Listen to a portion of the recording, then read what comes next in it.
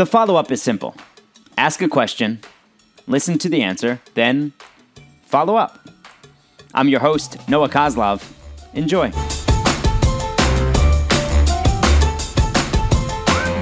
Hi, and welcome back to another episode of the Follow-Up Podcast.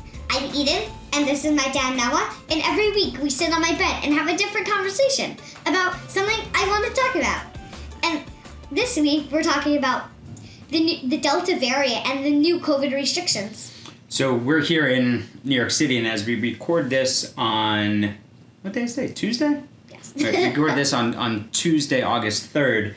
The mayor, Bill de Blasio, the mayor of New York City, said that starting September 1st, there's now going to be the mask mandate for inside gyms and bars and restaurants, and you've got to prove and like for Broadway and most likely I'm sure sporting events, concerts where you have to prove vaccination.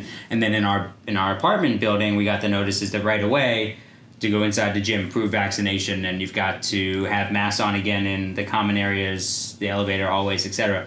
So my first thought, and I want to know your thought, my first thought was, how does this impact you and school?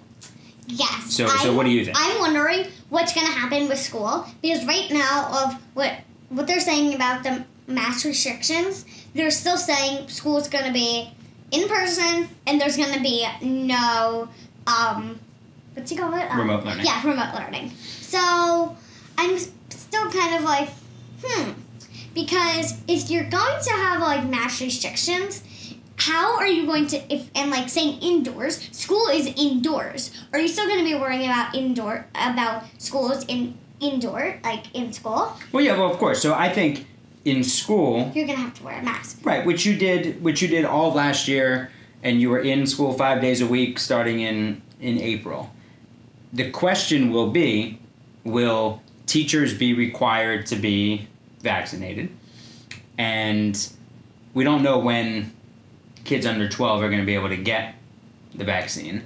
Yeah. And with the Delta variant, we don't know yet, will masks and social distancing in schools be enough in order to stop any sort of spread? Also, because kids in my school, it only goes up to 5th grade, so they are eligible. Mm-hmm. Yeah, everybody in my school. So, talking about it that way, kids can still get it in my school, because what if their parents aren't vaccinated? Right.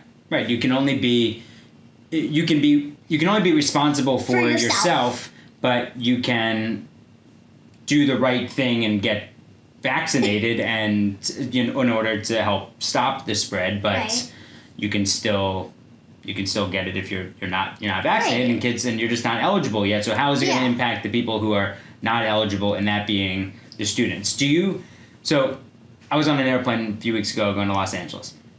And that was the longest that I had a mask on for that long of a period of time. How long was that? About 5 hours. Okay. And to me, that was pretty brutal. high. Right. But you're used to it because you do it all day in school. So yeah, school's about 5.5 hours. No, I think it's more than that, 6. right? Isn't it? About 6 hours. 9 to 10, 11, 12, 1, 2... Yeah, about 5.5. You're right. Yeah, you're right. Yeah, I thought it was longer than that. Anyway. It's good thinking. It's 5 hours and 5.5. 15 minutes. Yeah, so... To be exact. So do you think that it impacted how you... And come a little bit closer now, because I can't move the camera all the time. Our cameraman is taking the day off, it seems like. But did it impact how you, and I know we've talked about this before a little bit, but did it impact how you learned it all? Take away the social side of things. Did it impact how you learned?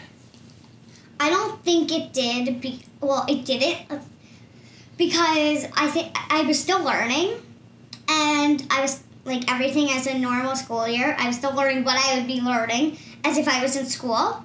Just the remote learning, I was doing things a little bit differently, but I was still learning what I would be learning with the teacher.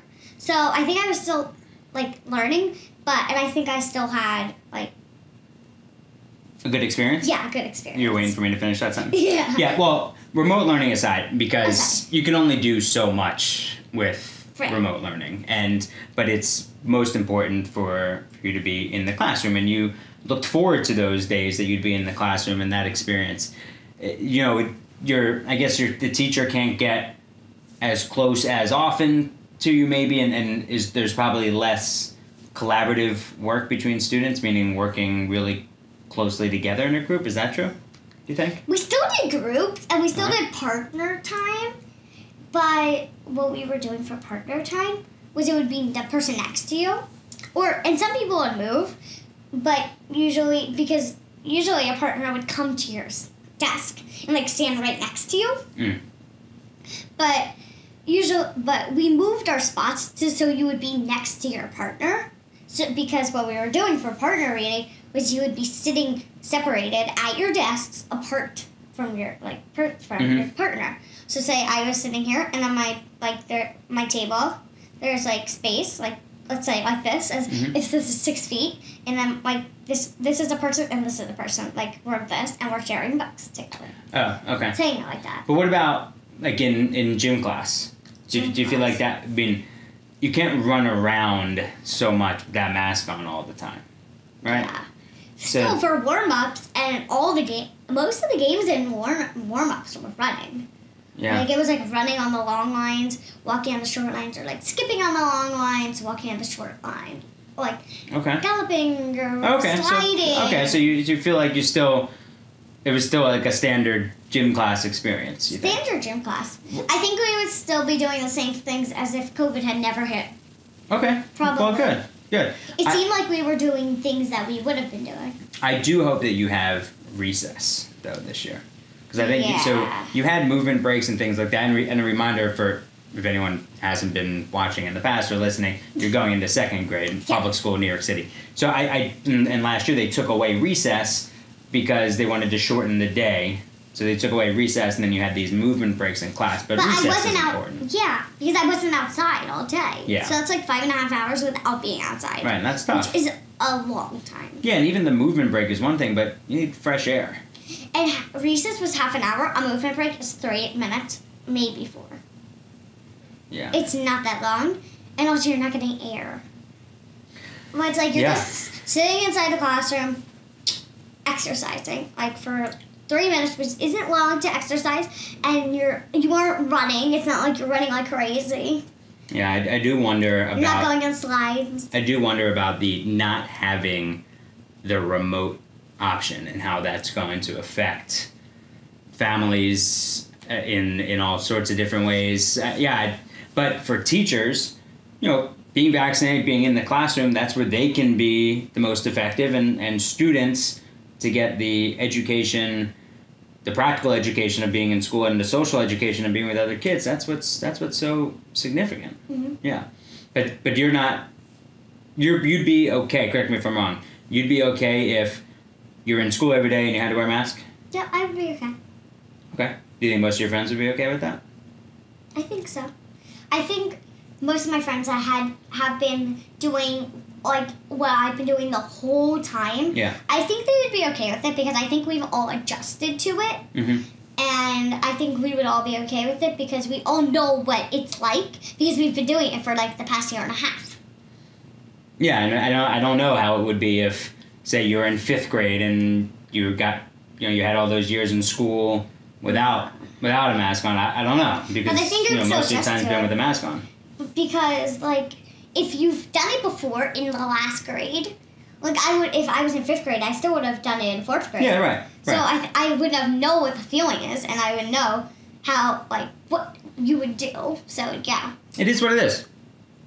But also it's different for the pre-Kers in my school because they're just coming in and that's their first year. So it's like their only experience in school is having a mask on. Right, and they're also so much younger. Yeah, and like social distancing. It's tough to tell a 4-year-old how to social distance. Mm-hmm. So it does present a lot of the other challenges. Also, from 5th grade to pre-K, like everybody is going through different things in all different grades. Like, have you been in the school for a while, or is it just like your first year? Right. Like you've never experienced that. That's tough. It's tough. Yeah, and I just, I don't want this to become the normal Yeah. school experience. Yeah.